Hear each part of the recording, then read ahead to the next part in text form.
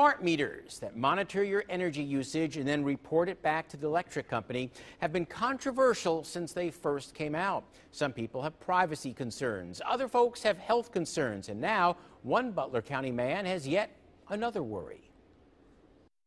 Mike Derrickson has no complaints about the new smart meter on the side of his house, saying you can't fight technology. This is a new smart meter they put on this. But he recently worried he had a ghost inside his house when his touch lamps started turning on and off on their own. At night, it would come on by itself. We shut it off, it'd come back on. Sure enough, as we stood there talking, watch what happens. Yes, it started doing it, and there it come on. What just happened?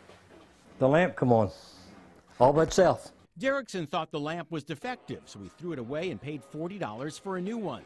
But that one turned on by itself too. So he called the utility company and learned the radio frequencies used in smart meters can interfere with touch lamps, which also use RF. So we contacted Duke Energy as well. A utility spokeswoman tells us we're aware of customers experiencing difficulties with touch lamps. We were able to determine the issue is not with the digital meters themselves, rather the communication nodes, which are located on a pole nearby.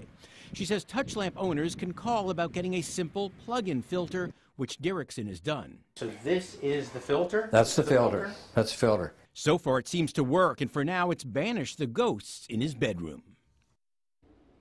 Now, while some critics claim that smart meters could be a health concern, power companies, including Duke, cite studies that find no health issues. They say the signal they give off is no worse than your cell phone or the wireless internet that most of us already have in our homes.